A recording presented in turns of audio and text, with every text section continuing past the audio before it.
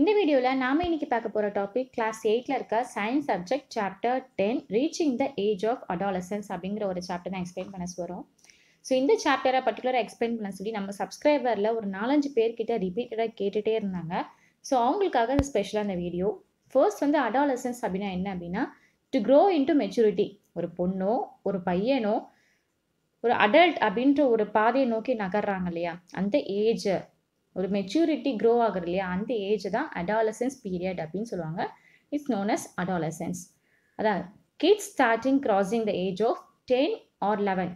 அந்த ஒரு 10 வயசுலேருந்து 11 வயசு வரைக்கும் ஒரு சடனாக ஒரு க்ரோத் வந்து அவங்க பாடியில் வந்து ஏற்படும், ஃபிசிக்கலி அண்ட் மென்டலி. ஸோ இது வந்து எதை டினோட் பண்ணுது அப்படின்னா ஒரு பாய் அண்ட் கேர்ள் ரெண்டு ஜெண்டருமே எடுத்துக்கலாம்.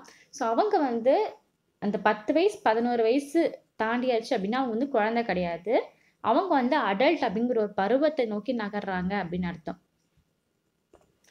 ஹியூமன்ஸ் வந்து ஒரு பருவத்துக்கு வந்ததுமே அவங்க ரீப்ரொடக்ஷனுக்கு வந்து தகுதியாகிறாங்க, அதாவது பாடியா ஓகேவா. ஒவ்வொரு டிஃப்ரெண்ட் சேஞ்சஸ்லாம் வந்து நகரும்.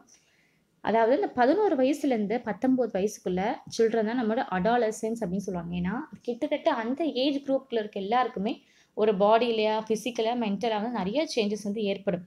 ஸோ சேஞ்சஸ் எல்லாமே மொத்தமாக சேர்த்து அடாலசன்ஸ் அப்படின்னு சொல்லுவாங்க.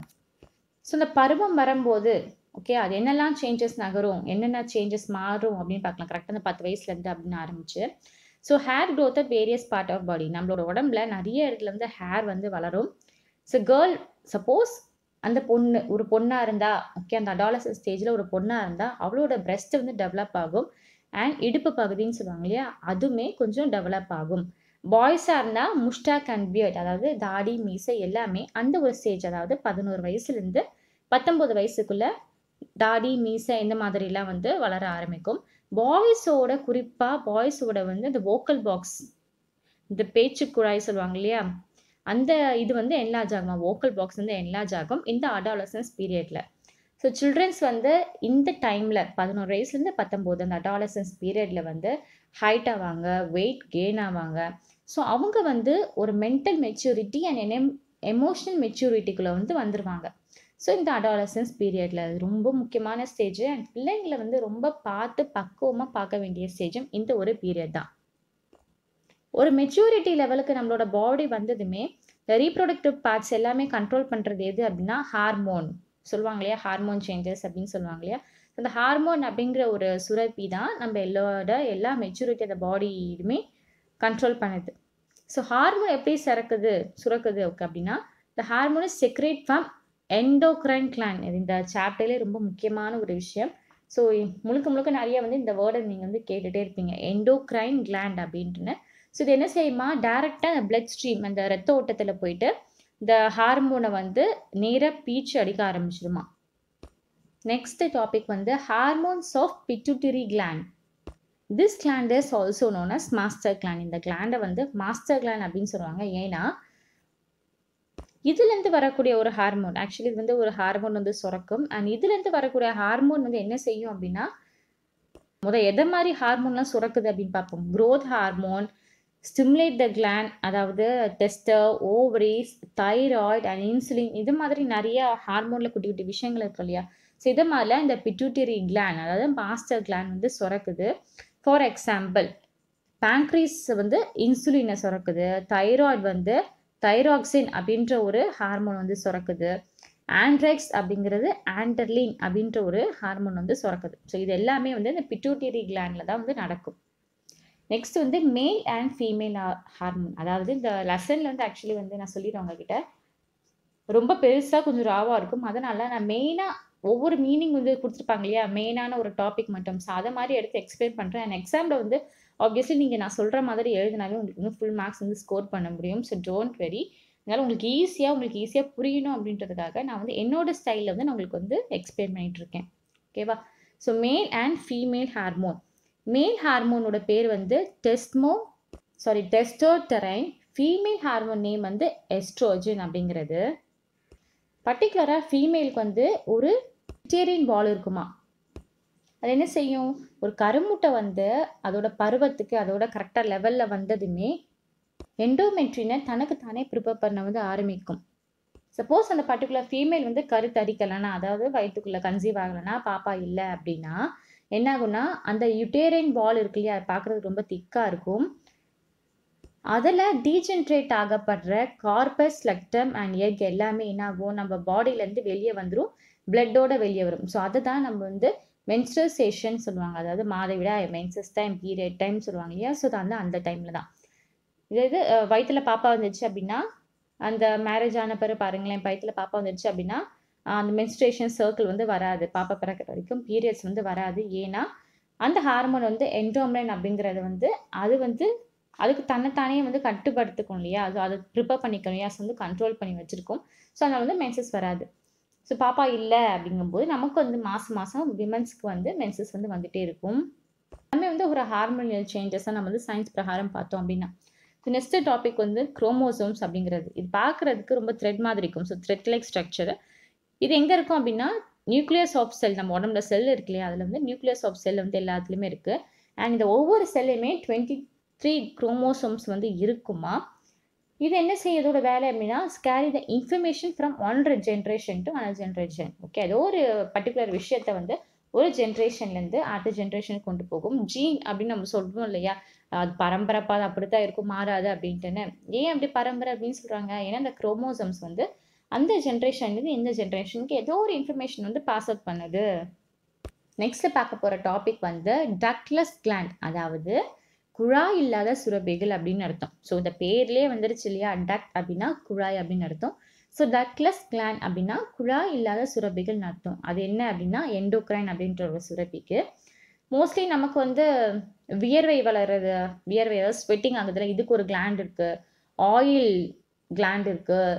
சலைவரி, நம்ம எச்சி உமிழ் பண்ணுறோம் இல்லையா, ஸோ இதுக்கு ஒரு கிளாண்ட் இருக்குது. இது மாதிரியான நிறைய கிளாண்ட்ஸ் வந்து குழாய் மூலம் அது வந்து செக்ரேஷன், அதோட அவுட்புட்டை வந்து ஈடுபடுத்துது, செக்ரேட் பண்ணுது. ஆனால் இந்த எண்டோக்ரைன் கிளாண்டுக்கு வந்து குழாயே கிடையாது, டக்ட் அப்படின்ற ஒரு விஷயமே கிடையாது.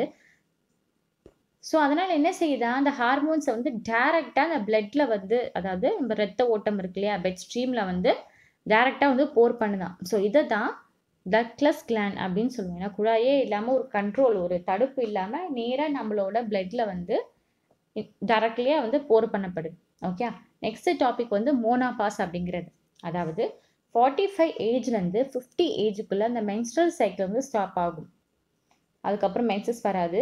ஏன்னா நம்ம வந்து அந்த அடுத்த ஸ்டேஜுக்கு வந்து போயிடுவோம். ஓகே, நம்மளோட பாடி வந்து ஒரு லெவலுக்கு தான் நமக்கு வந்து அந்த பவர் வந்து கொடுத்துருக்கோம். ஸோ அந்த 45லேருந்து விமன்ஸுக்கு, ஓகே, 45லேருந்து 50 ஏஜுக்கு மேலே அது ஸ்டாப் ஆகும் மென்ஸ்ட்ரல் சைக்கிள். ஸோ அப்படி ஸ்டாப் ஆகுறதா மோனோபாஸ் அப்படின்னு சொல்லுவாங்க. உங்களுக்கு ஈஸியாக புரியணும் அப்படின்னா, பாஸ் அப்படின்னா ப்ளே பண்ணுற பட்டனை ஸ்டாப் பண்ணி வைக்கிறது இல்லையா, ஸோ நம்ம மென்ஸ்ட்ரல் சைக்கிளை ஸ்டாப் பண்ணி வைக்கிறது மோனோபாஸ் அப்படின்னு நீங்கள் வந்து நல்லா மனசில் வச்சுக்கலாம். இதுக்கு அப்படியே ஆப்போசிட்டாக பாருங்கள். மினார்க் அப்படின்னா என்ன அப்படின்னா, மினார்ச்சி அப்படின்னா என்னென்னா, ஒரு கேர்ள் வந்து ஃபர்ஸ்ட் ஏஜ் அட்டன் ஆகுறா இல்லையா, அந்த அவளோட ஃபர்ஸ்ட் வந்து மென்ஸ்ட்ரல் ஃப்ளோ வந்து வருது இல்லையா, அதை தான் வந்து மினார்ச் அப்படின்னு சொல்லுவாங்க. நெக்ஸ்ட் வந்து ஆடம்ஸ் ஆப்பிள். மோஸ்ட்லி நிறைய பேர் தெரிஞ்சுக்கணும்னு நினைக்கிறேன் நல்லா. அதாவது ஒரு பாய்ஸ் இருக்காங்க அப்படின்னு வச்சுக்கோங்களேன், அவங்களோட பருவம் வரும்போது அவங்கள தொண்டையில் வந்து ஒரு சதை மாதிரி ஒரு கிளாண்ட் வந்து வளர்ந்துகிட்டே இருக்குமா. ஸோ அது வந்து ஒரு பார்ட் ஆஃப் த பாடி பாய்ஸுக்கு.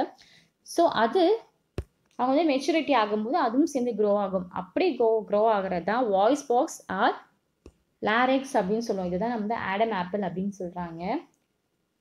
அடுத்ததாக பார்க்க போகிற டாபிக் வந்து அட்ரினாலின். அதாவது ஒரு வகையான ஹார்மோன் வந்து அந்த அட்ரினாலின் கிளாண்டில் வந்து சுரக்குது.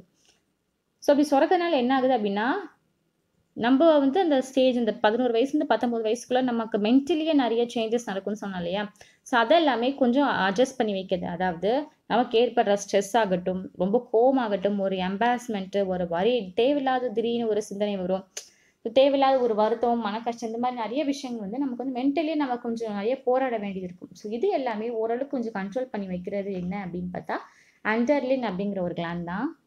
எண்டோக்ரைன் கிளாண்ட் அப்படின்னா என்னன்னு பார்க்கலாம். அதாவது நான் மெயின் ஹெட்டிங்காக நான் உங்களுக்கு எக்ஸ்பிளைன் பண்ணி போயிட்டே இருக்கேன்னு சொன்னேன் இல்லையா.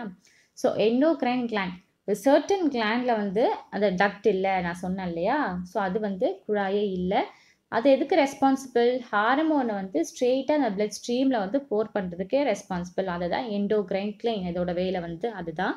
எஸ்ட்ரோஜன் நம்ம சொன்ன மாதிரி அது female sex hormone produce by ovaries. ஓகேவா? இந்த ஓவரிஸ் வந்து ப்ரொடியூஸ் பண்ணுறது ஃபீமேல் செக்ஸ் ஹார்மோன்ஸ். ஸோ இந்த எஸ்ட்ரோஜன் என்ன செய்யுமா, நம்ம கேர்ள்ஸோட பிரெஸ்ட் வந்து டெவலப் பண்ணுறதுக்கு ஹெல்ப் பண்ணும். நெக்ஸ்ட் வந்து ஹார்மோன். நம்ம எப்போ எப்படி இருந்தாலும் படிச்சுட்டே இருக்கோம் இல்லையா, ஹார்மோன் ஹார்மோன் அப்படின்ட்டு. இது ஒரு கெமிக்கல் சப்ஸ்டன்சஸ். இது வந்து எங்கேருந்து வருது, எண்டோக்ரைன் கிளாண்ட் நம்ம மேலே படித்தோம் இல்லையா, அங்கேருந்து வருது. இதோட முக்கியமான ஒர்க் என்ன அப்படின்னா, trigger the general affection of body. அது பாடியில் வந்து ஏற்படுற குட்டி குட்டி இதையுமே ட்ரிகர் பண்ணி விடுமா, பெருசு பண்ணி விடுமா, ஒரு ஹார்மோனியல் சேஞ்சஸ் வருமா. ஸோ இதுதான் வந்து ஹார்மோன் அப்படின்னு சொல்லுவாங்க. நெக்ஸ்ட் வந்து இன்சுலின், ஒரு வகையான ஹார்மோன். இது எங்கேருந்து சுரக்குது அப்படின்னா, பேங்க்ரீஸ் அப்படிங்கிற ஒரு கிளாண்ட்லேருந்து சுரக்குது. ஸோ இது இருக்கிறதுனால ஹைட்ரோசன் அப்படின்ற ஒரு சுகர் வந்து நம்மளோட பாடியில் வந்து சுரக்க ஆரம்பிக்குது. லாரிக்ஸ் அப்படின்னா, ஒரு பருவம் வரும்போது இந்த பாய்ஸோட இந்த வாய்ஸ் பாக்ஸு இல்லைனா லாரிக்ஸ் அப்படின்னு சொல்லுவாங்களே, அது வந்து வளரும். ஸோ இந்த பார்ட்டை வந்து லாரிக்ஸ் அப்படின்னு சொல்லுவோம்.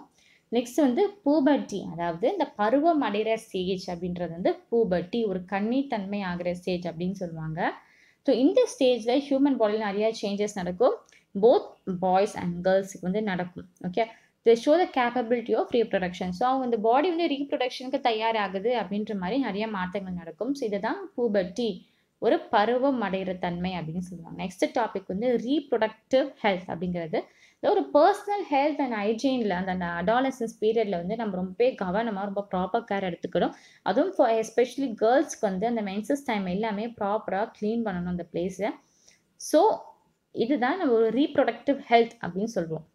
நெக்ஸ்ட் டாபிக் வந்து செகண்டரி செக்ஷுவல் கேரக்டர். அதாவது இப்போ கேர்ள்ஸுக்கு வந்து பிரெஸ்ட் டெவலப் ஆகுற மாதிரி பாய்ஸுக்கு வந்து நிறைய ஃபேஷியல் ஹேர் எல்லாமே வரும். இந்த முஸ்தாக்கு பியர்ட்லாம் சொன்னாலே மீச தாடிலாம். ஸோ இந்த மாதிரி ஒரு சேஞ்சஸ் ஏற்படுதுல, இது வந்து செகண்டரி செக்ஷுவல் கேரக்டர் அப்படின்னு சொல்லுவாங்க. நெக்ஸ்ட் வந்து செக்ஸ் குரோமோசோம்ஸ். நான் சொன்னேன் இல்லையா, ஒவ்வொரு செல்லையும் 23 குரோமோசோம்ஸ் பேர் இருக்கும் அப்படின்ட்டுன்னு. ஆனால் அதில் வந்து ஒரு 23ல் ஒரு பேர் மட்டும்தான் ஹியூமன் பீயிங்க்கு வந்து செக்ஸ் குரோமோசோம்ஸாக இருக்குது. நெக்ஸ்ட் டாபிக் வந்து டார்கெட் சைஸ். எண்டோக்ரைன் கிளாண்ட் வந்து ஒரு ஹார்மோனை வந்து பிளட்ல வந்து ஸ்ட்ரீம் பண்ணுமா, அவர் போர் பண்ணுமா, பிளட் ஸ்ட்ரீமில் வந்து போர் பண்ணுமா. ஸோ இந்த பர்டிகுலராக அந்த பாடிக்கு வந்து போர் பண்ணுற பேர் வந்து டார்கெட் சைஸ். எந்தெந்த பாடிக்கு எந்தெந்த பார்ட்ஸ்லலாம் டார்கெட் பண்ணி போகுமாம். ஸோ அதை வந்து டார்கெட் சைஸ் சொல்லுவாங்க. நெக்ஸ்ட் வந்து டெக்ஸ்டோஸ்டினாரோ அப்படின்னு என்னன்னா, இது ஒரு மேல் செக்ஸ் ஹார்மோன்னு சொன்ன மாதிரி is release by test on the puberty. இந்த பாய் வந்து ஒரு பருவம் அடையும் போது இவனுக்கு ஏற்படுற மாற்றங்கள் எல்லாமே டெஸ்டோஸ்டிரான் அப்படின்னு சொல்லுவான். தைராக்சின், இந்த ஒரு ஹார்மோன் வந்து thyroid கிளாண்ட்லேருந்து சுரக்கப்படுறது. And last voice box. நான் சொன்னாலே பசங்களுக்கு அந்த வாய்ஸ் வந்து ஏற்படும். இந்த வாய்ஸ் கூன் வித் த்ராட்டில் இருக்கும். ஸோ இதை வந்து வாய்ஸ் பாக்ஸ் ஆர் லாரிக்ஸ் அப்படின்னு சொல்லுவோம். ஸோ இதோட இந்த வீடியோ வந்து முடியுது. உங்களுக்கு இந்த வீடியோ பிடிச்சிருந்துச்சு அப்படின்னா மறக்காமல் உங்கள் கமெண்ட் வந்து சொல்லுங்க, புரிஞ்சுதா என்ன ஏது அப்படிங்கிறது. அண்ட் உங்களுக்கு ரொம்ப பிடிச்சி போச்சு அப்படின்னா உங்கள் ஃப்ரெண்ட்ஸ்க்கு எல்லாருக்கும் ஷேர் பண்ணி விடுங்க. மேபி அவங்களும் மேலே ஈஸியாக கற்றுக்கலாம். ஓகேவா? தேங்க்யூ.